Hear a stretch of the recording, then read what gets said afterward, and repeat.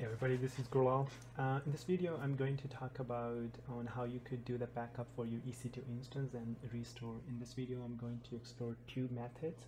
The first one is using AMI, and then the second one is using AWS Backup to back up your EC2 instance. Let's begin. Alright, so make sure you logged into your AWS console and go to EC2 services. And go to the instances and select the instance that you need to back up. It's always a good idea to do a stop on the instance that you're going to back up, so I'm going to quickly do that. Refresh here, it is stopping.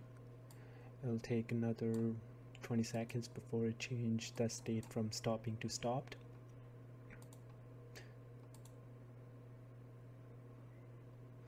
One more refresh. I'm gonna pause the video and come back. Alright, it's been almost a minute.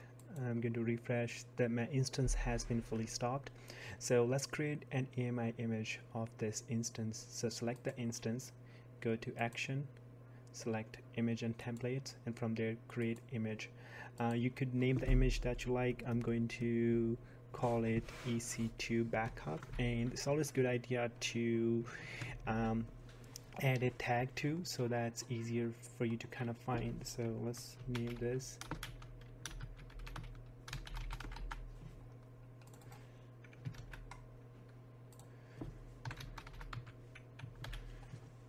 and click create. So you do have an option to delete this on when your existing instance get terminated. I'm just going to leave this option default and click create image. The AMI ID will prompt it up on the top of the screen, so you just click on it and you'll see here that your AMI image is in the process of being created. So currently it's at the pending state. It may take a minute or two before it becomes available. So I'm going to pause the video and resume once the AMI image is available. So I just refreshed it and the AMI image is available. So essentially my backup for my instance has been completed. So let's find a way how you could restore your instance from this backup. So make sure you have the AMI selected that you just created of your instance. Go to your storage, click on the snapshot. It should be under storage tab. Once you click on the snapshot, it's going to take you to a new tab. So we are going to create a volume out of the snapshot. So to do that, click on the action, create a volume from snapshot. Leave the option default unless you want to change the size of the new volume that we will attach to the instance. One thing to keep in mind while you're creating the volume is that make sure that availability zone is same as where your instance is. Most of the time, if AMI image is created of the instance, it's just usually the same. So it might not be a bad idea to verify. So in my case, my instance is in US East A1 and my volume is going to get created in US East A1 too. It's always a good idea to add a tag. I'm going to do that and add the value EC2 backup, create volume. Click on this volume and the status is available. Usually if the volume is big in size, you may see this as something saying creating volume. We have created a volume out of our backup that we created. So let's go back to the instance and restore it essentially. So we are going to essentially replace the root volumes here. Gonna remove the existing volume that is attached to the EC2 instance and attach the new one that we just created. Let's quickly remove the one it is attached. So select the instance, go to the storage tab, select on the volume that is attached to it. It's already selected. Select it again and select action and click detach volume. I just want to quickly point out that if you try to detach a volume whilst EC2 instance is running, it may not work since it's a root volume. So you need to have instance in stop state to detach volume. So I'm going to detach a volume So it's all done. So it becomes, so it's gonna quickly refresh. The status has changed from in use to available. So this volume is currently, which was attached to the EC2 instance, is no longer attached to our instance. So new volume that we just created here, I'm going to click action, attach volume. It's going to give me an option which instance I want to select it, and device name is something for the Linux as is suggested in down here as the SDA1. So that's what I'm going to name my device name. So keep in mind that if it's a data volume, you know, the device name may vary. Even if it's window, it will be a little different too.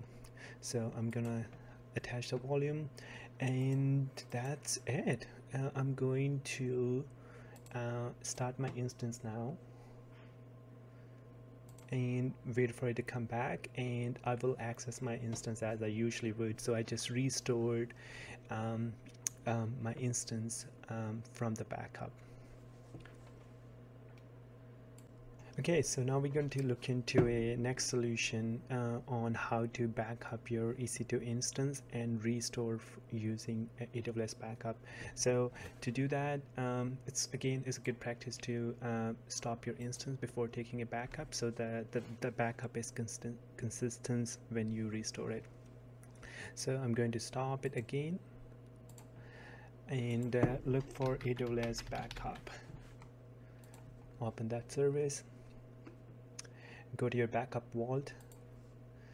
You can create a new one or select the default one. So I'm going to select the default one, and in here under recovery points there's an option to create on-demand backup.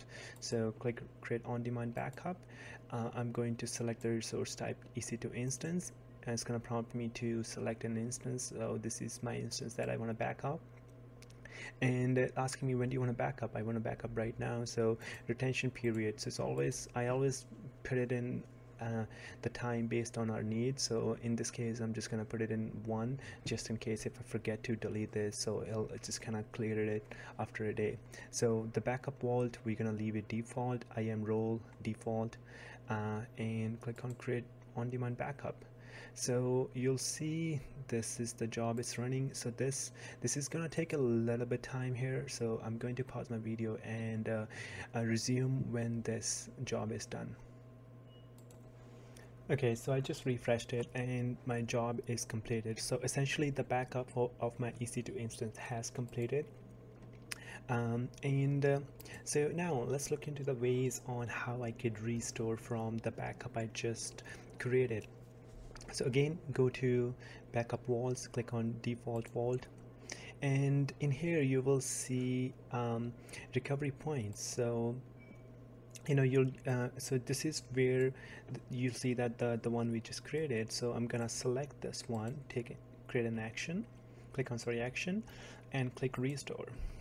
And this is a little different on how AWS Backup work, and this is going to create a new instance for you, unlike our previous way where we attach and detach the old volume of the EC2 instance. But in this case, AWS Backup is going to restore into a new EC2 instance, which would be pretty much similar.